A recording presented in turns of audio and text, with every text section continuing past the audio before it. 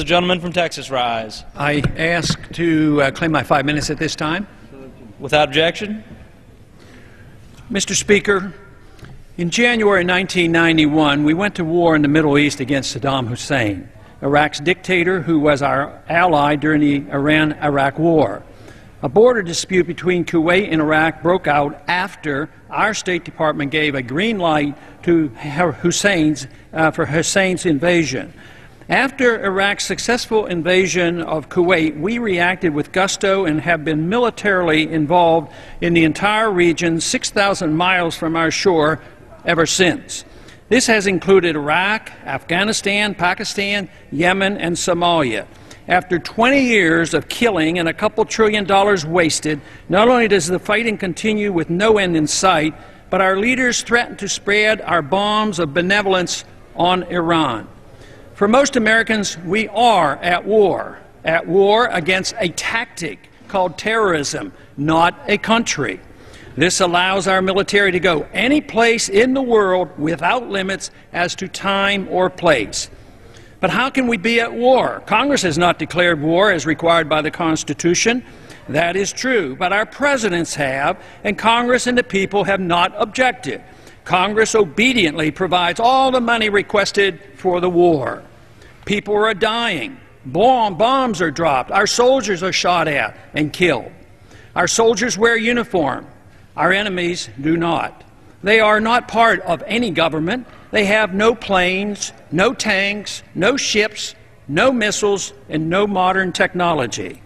What kind of a war is this anyway, if it really is one? If it was a real war, we would have won it by now. Our stated goal since 9/11 has been to destroy al-Qaeda. Was al-Qaeda in Iraq? Not under Saddam Hussein. Our leaders lied us into invading Iraq and deceived us into occupying Afghanistan. There's still really no al-Qaeda in Iraq and only 100 or so in Afghanistan. And yet there is no end in sight to the war. Could there have been other reasons for this war that is not a war? Military victory in Afghanistan is elusive. Does anyone really know whom we are fighting and why? Why has the war not ended? 9 years and it continues to spread. Some claim it is to keep America safe, that our soldiers are fighting and dying for our freedom, defending our Constitution. Are we being lied to in order to keep us in this spreading war, just as we were lied to in the 1960s to keep us in Vietnam? We own the Iraq government as we do Afghanistan's. In Afghanistan, we are fighting the Taliban, those dangerous people with guns defending their homeland.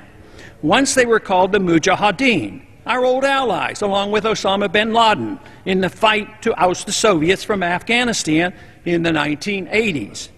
In that effort, our CIA funded radical jihad against those nasty foreign occupier, the Russians. What gratitude! Those same people now resent our benevolent occupation with a little violence thrown in. The resistance to our presence grows as our perseverance wanes. Our people are waking up, but our officials refuse to recognize the longer we stay, the greater is the support for those dedicated to the principle that Afghanistan is for Afghans who resent all foreign occupation. The harder we fight a war that is not a war, the weaker we get and the stronger becomes our enemy. When an enemy without weapons can resist an army of great strength, the most powerful of all history, one should ask, who has the moral high ground?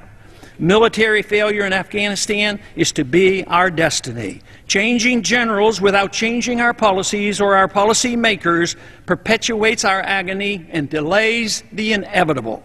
This is not a war that our generals have been trained for. Nation building, police work, social engineering is never a job for foreign occupiers and never an appropriate job for soldiers trained to win wars. A military victory is no longer even a stated goal of our military leaders or our politicians, as they know that type of victory is impossible. The sad story is This war is against ourselves, our values, our Constitution, our financial well-being, and common sense. And at the rate we're going, it's going to end badly. What we need are honest leaders with character and a new foreign policy. And I yield back the balance of my time. Gentleman's time's expired.